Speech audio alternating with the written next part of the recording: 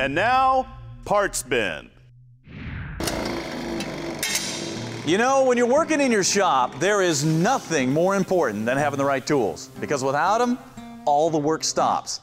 The problem is, what if you don't have the money or the space for a big row of tools like this? Well, simple. You invest in an Ironworker from Edwards Manufacturing, because this is one tool that will do a lot of the work that that whole row of tools will do.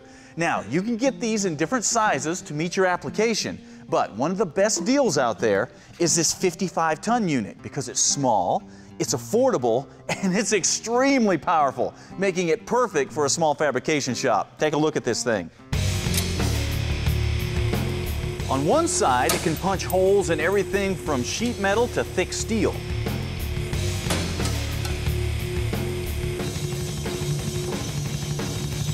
On the other, it can cut notches.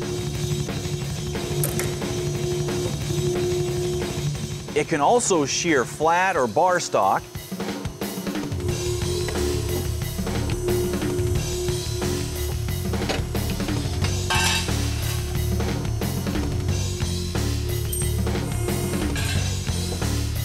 As well as angle iron with just a push of the pedal.